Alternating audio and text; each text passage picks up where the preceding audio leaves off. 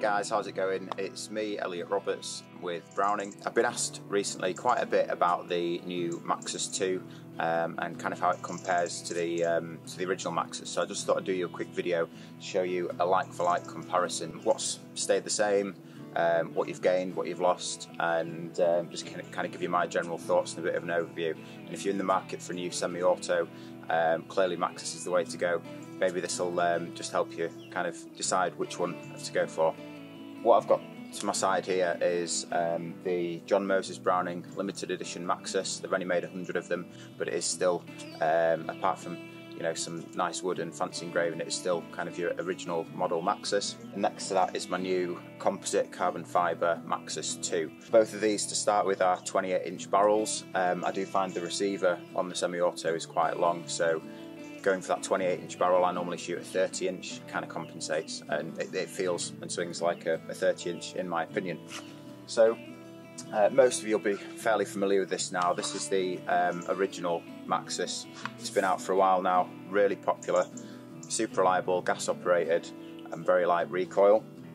The kind of features that made the Maxus what it was obviously the speed load system, the speed lock forearm and the magazine cut-off switch here. The purpose of the speed load system is really simple. It means you don't have to operate the bolt handle and bolt release as much.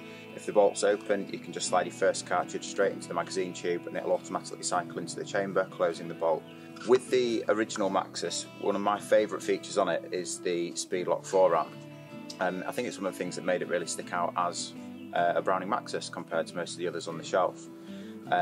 Rather than having the screw-on end cap on the end there to take the forearm off, with the original Maxus you simply have just a push, a little push lever, and then the whole fore end just slides off like that. The gun itself is gas operated, so as you probably saw there inside there is a gas piston. Makes for a really light recoil semi-auto and really reliable with cycling as well. I'd never really shoot a semi-auto with 21 gram cartridges, but I have managed to get this to cycle with them. 24 grams seems fine, and obviously anything above that, your usual kind of 28 gram and upwards is absolutely no problem at all. I've shot quite a lot of semi-autos, and to be honest with you, this has been the most reliable that I've had. I've shot a lot of inertia guns. I know there's a load of people that will swear by inertia powered semi-autos. But I find the Maxus is just a hell of a lot less punchy and flawless when it comes to cycling and reliability, which is what you want. So this is the Maxus II. So internally, pretty much identical, if not identical. Same internals, same gas system. You'll just notice that kind of cosmetically there are a few differences. I think the first thing is you'll notice straight away is it is slightly more streamlined in appearance, a little less boxy looking. I think some of the criticism I did hear of the Maxus One is the forearm can feel a little bit square and boxy. This is a lot more rounded and probably a bit more comfortable in your hands. The receiver here, again, is a bit more streamlined, and the actual trigger guard itself is ramped just to enable kind of, I don't think I'd ever really need it, but just enable a bit of ease with loading your cartridges into the magazine. Again, it has got the speed load system in there, so you can still just load that first shell straight into the magazine and cycle it into the chamber. The kind of main, most noticeable differences on the Maxus II is in the fore end here.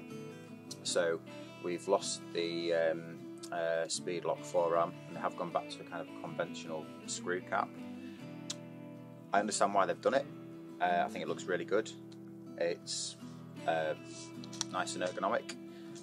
Personal preference, I was really disappointed to see the end of the speed lock forearm, because that was one of my favourite features of the Maxus, and I think it's what made it look like a Maxus, and it was quite distinctive.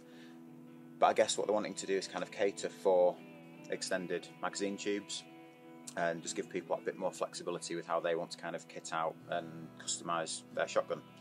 So if you're doing practical shooting or pest control or whatever, and you just need that bit of extra capacity, you've got that option there, which you didn't have on the Maxus One. So again, that might be for some people the thing that sells the Maxus II for them just in itself.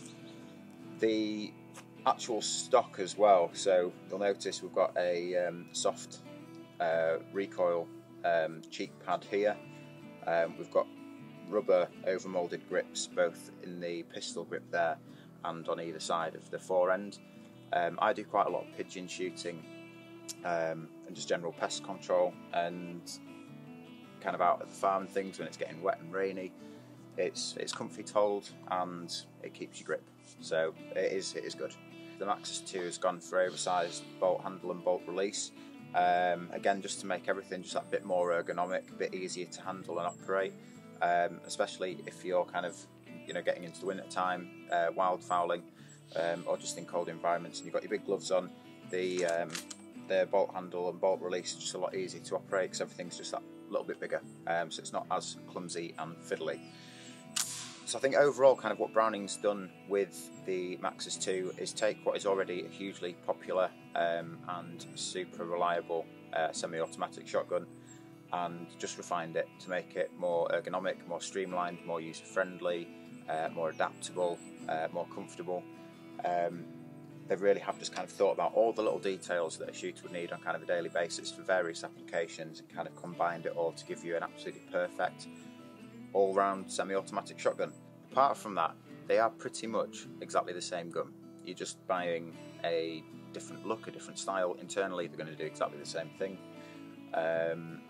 It just depends kind of what is important to you. Do you want to go with the ramp trigger guard, the option for a magazine tube on the end, or do you like the old style look?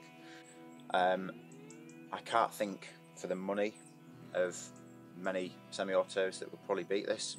Like I say, I know a lot of people prefer the inertia and we will not be able to convince them otherwise, but seriously, if you're looking for a semi-auto for the first time, or if you're looking for a change, just go and give one of these a go. I genuinely do not think you can get any better than a Maxus. So like I say guys, internally they're exactly the same. You're basically going for cosmetics. Do you prefer the speed lock forearm or the screw cap forearm with the option to do an extended magazine tube? Do you like the slightly more square forearm or the more rounded, the solid forearm or the rubber grips, the ramp trigger guard or the normal? Let me know what you think.